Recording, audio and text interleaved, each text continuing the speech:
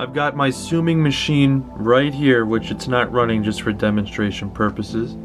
And I've got my main phone right here. And now it's just a coincidence that they're both Androids, but I'm going to show you how we can remotely access this sender phone from your main phone while you're away from home.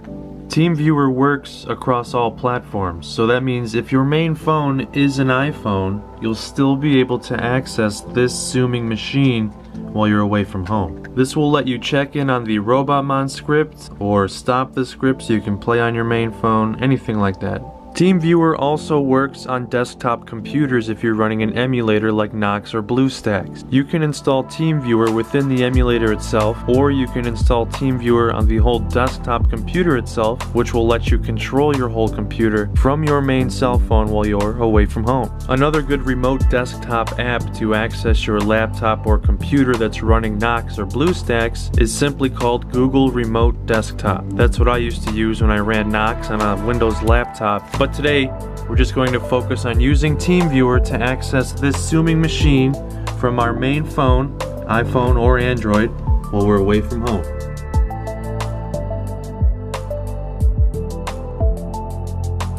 The first step, we're going to focus on the sender phone itself, and we need to download TeamViewer Host. So open the Google Play Store and search for TeamViewer Host. Make sure it is TeamViewer Host on its own, just like this. There are a couple other TeamViewer apps that'll pop up while you're searching, but we only need TeamViewer Host on the Tsuming machine sender phone. We're going to install that right now. Once you have TeamViewer Host downloaded and installed, go ahead and open it up. This next dialog is important. We need to download this add-on. This add-on is going to let us remotely control the phone. Tap on download.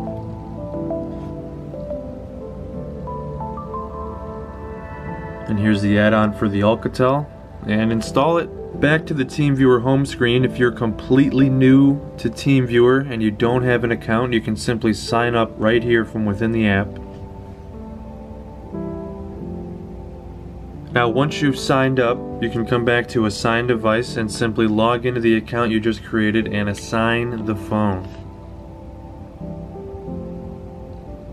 You should now reach this screen. It says Ready to Connect, Secure Connection. What we need to do next is go into the settings right here, tap on Advanced, and go up here to Eco Mode. Turn this off, disable this. This causes problems when trying to access this phone if the screen ever turns off. Everything else you can leave alone. This next part is pretty important. Before we start connecting to our sender phone, our Tsuming machine, we need to go into the Android settings and go under the Apps section right here and scroll over to Restricted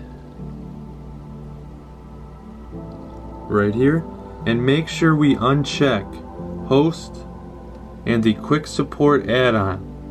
Don't restrict these apps or else the phone is going to keep killing the process and you won't be able to properly connect to it. So once we've unrestricted those apps, we can go back to the home screen and open up the TeamViewer Host app and make sure that it's ready to connect with the secure connection. And now we can focus on the main phone.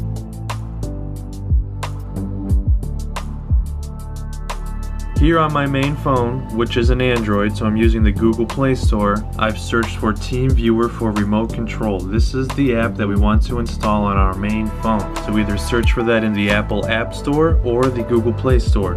Go ahead and install it.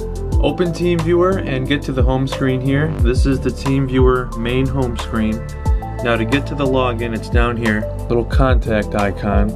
And here you can log in with the account that you created on the sender phone. Once you log in, you'll be greeted with this My Computers menu, and if you open this up, you'll see that your Alcatel Ideal is listed as online and ready to connect. If it said it was offline, simply come over to the sender phone and open up the Host app and make sure you have Ready to Connect, Secure Connection. From here on out, it's pretty straightforward. In order to connect to the phone, you open up the Computers menu and tap the little blue arrows and get the external connection outgoing message.